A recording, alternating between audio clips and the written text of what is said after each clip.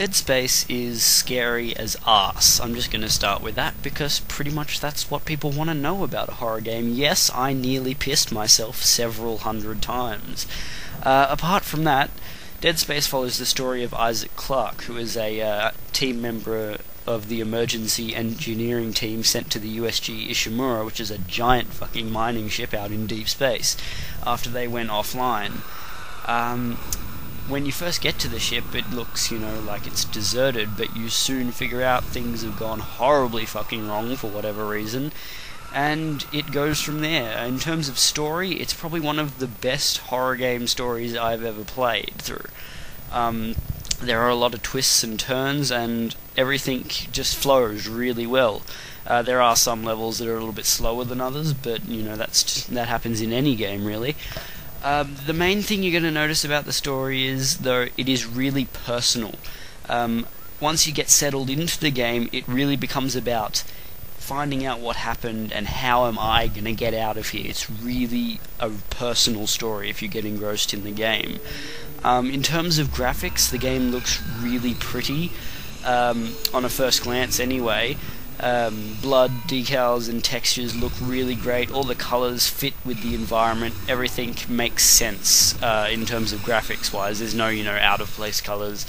Everything's suitably grey and brown for where it needs to be, and then there are some bright colours in whichever sections of the ship you're in that would warrant them.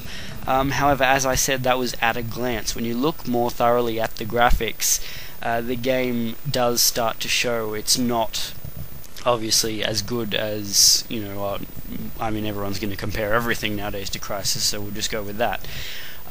When you look closely at some of the textures on Isaac's back, or some of the bloodstains and things, they look a bit low res. However, you really aren't going to be paying attention to that, because the only time you're going to get a really good look at the textures in that sort of way is when something sneaks up behind you, and I'm going to say, frankly, you're not going to be worrying about that, about the graphics when that happens. You will probably, lose your bowels and then scream. That happened a lot. I didn't actually shit myself. I came close.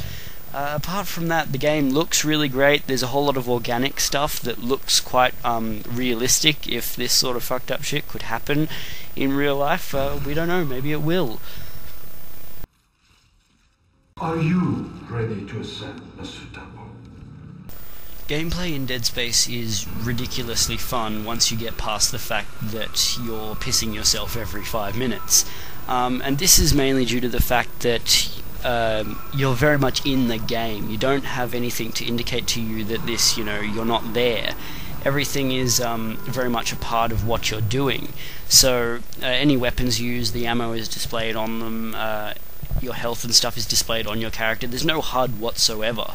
And you can only ever pause the game to get back to the main menu. When you're in your inventory and stuff like that, everything's still going on around you. You can still be attacked. You're very vulnerable at all times. It really instills this sense of, I have to get this done quickly or I'm going to get fucked up.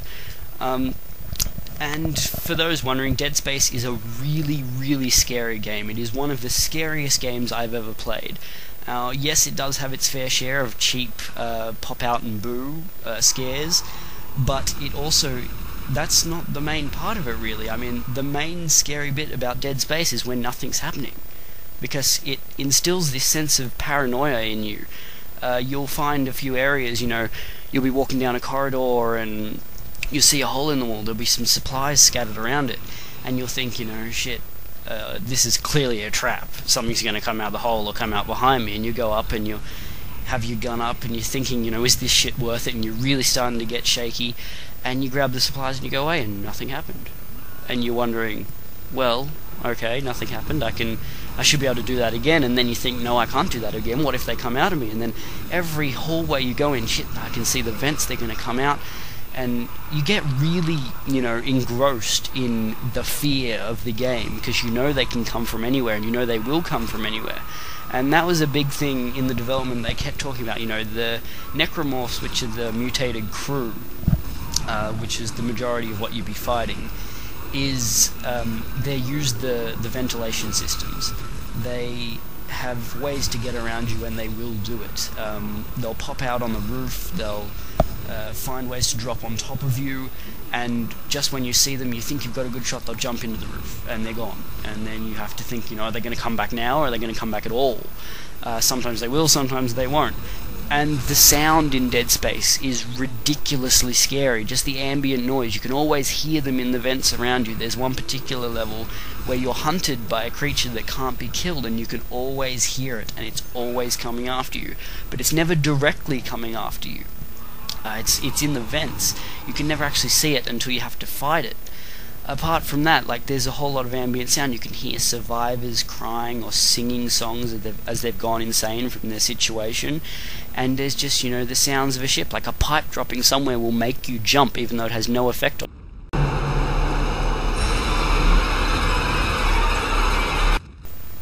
There are some bugs and stuff in Dead Space. Mainly this is just, small things. Bodies will get stuck in the ground sometimes, and the physics engine is a bit loopy when it comes to corpses. You can propel them along the floor just with incredible force. Other than that, the only other bug I really saw was when one of the monsters got stuck coming in and out of one of the vents, and it just kept going in and out, in and out.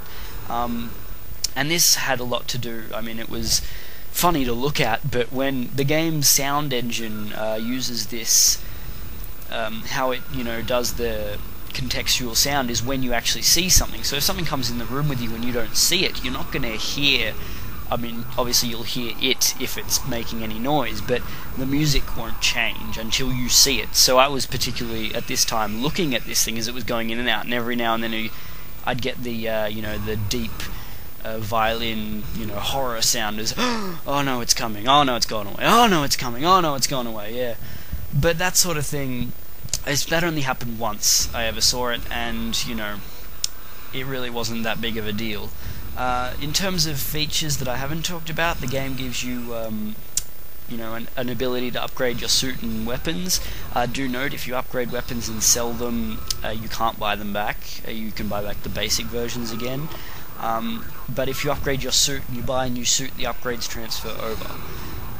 Also with upgrading, you do that by getting these power nodes, which are scattered throughout the levels, usually in these boxes. They'll be blue, you'll notice them, they flash. But there's very few around, and you'll never be able to upgrade everything in one go.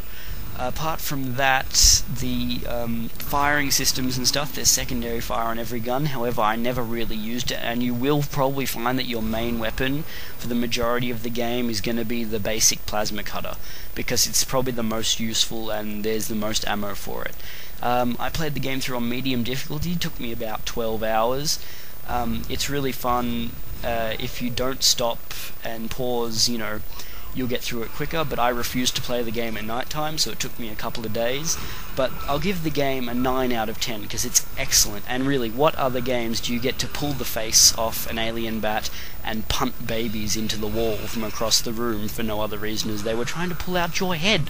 Fantastic. It's a great game. Buy it. Even if you don't like horror games, buy it, scare yourself shitless, and then go cuddle your love. I'm gonna send it to outer space to find another race.